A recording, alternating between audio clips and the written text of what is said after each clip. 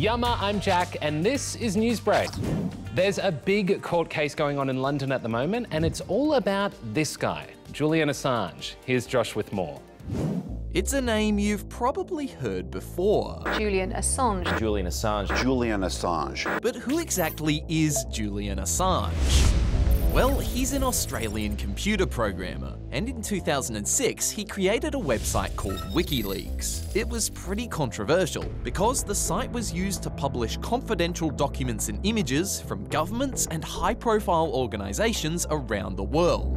In 2010, a bunch of confidential US military documents were leaked on the website. They exposed top-secret information, including evidence of what some described as war crimes committed by US forces. Mr. Assange and his supporters said that the public deserved to know what had happened. But publishing secret info can be a serious crime, and the US government said it had put people's lives at risk. Assange was arrested in the UK on unrelated charges, and ever since then he's been trying to stay out of the US, even hiding out at the Ecuadorian embassy before eventually being sent to a prison in London.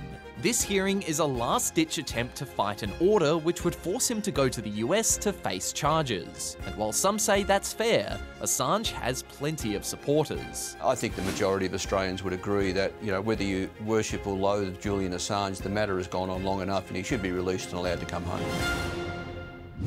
The chief executive of Woolworths has announced his retirement. Mr Banducci has been in the top job for almost 9 years and is set to be replaced by the company's head of e-commerce, Amanda Bardwell. But it's a pretty chaotic time for the supermarket giant. It's been facing allegations of price gouging and treating suppliers unfairly. And Mr Banducci found himself at the centre of a pretty awkward interview just last week. Yeah, no, I think I'm done, guys. You're walking out, really? What does your skincare routine look like? Well, experts are worried that more and more young people might be using products that aren't meant for them, thanks to the rise of SKINFLUENCERS on social media. Take a look. Meet 13-year-old Grace, who a few years ago started to get pretty obsessed with skincare. I just saw some people online and I was interested and wanted to try it out. And she's not the only one. In recent years, there's been a huge rise in young kids, mostly girls, getting into skincare products well before their teens, mainly because of social media. We're Gen Alpha influencers. Of course, we are obsessed with skincare. I know I've spent a lot of moisturisers and skincare, like $90 for maybe one thing.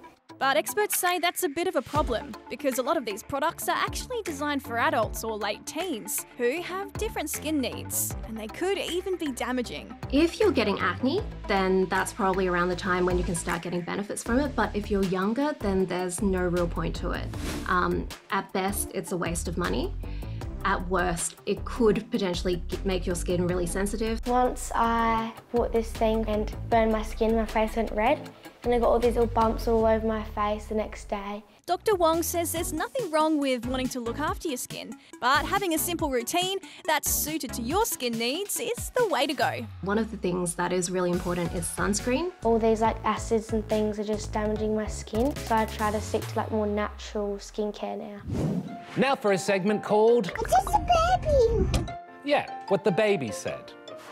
Starting off the baby parade is this newly born baby elephant at Copenhagen Zoo, and isn't she a cutie?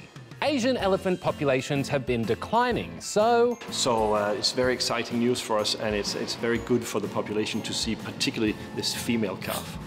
What's better than 1 baby turtle? 7 baby turtles. Researchers at the University of New England were delighted when 7 Bell's turtles hatched from 6 eggs. Yes, you are correct, that maths doesn't add up. That's because 2 of the babies came from the same egg, which means they are turtle twins. And in anticipation of the upcoming 2024 Paris Olympics, 2 Parisian friends have built a miniature replica of the Eiffel Tower from recycled wood. The pair are now hoping to display their tower near cities where the Olympic torch will pass during the torch relay. Personally, I think that's relay cool.